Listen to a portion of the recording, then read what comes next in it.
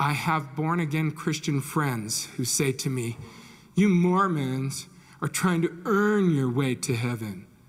I say no. We are not earning heaven. We are learning heaven. We are preparing for it. We're practicing for it. They ask me, "Well, have you been saved by grace?" And I say, yes, absolutely, totally, completely, thankfully, yes. And then I ask them a question that perhaps they have not fully considered.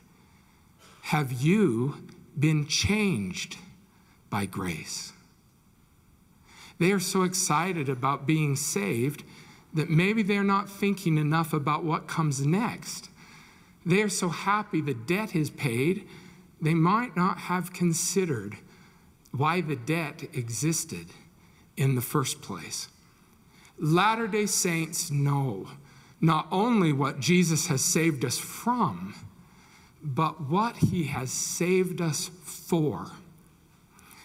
As my friend Brett Sanders puts it, a life impacted by grace eventually begins to look like Christ's life. As my friend Omar Canals puts it, while many Christians view Christ's suffering as only a huge favor he did for us, Latter-day Saints also recognize it as a huge investment he made in us.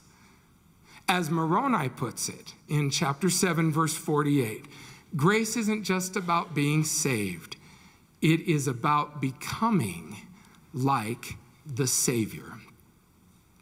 The miracle of the atonement is not just that we can live after we die, but that we can live more abundantly.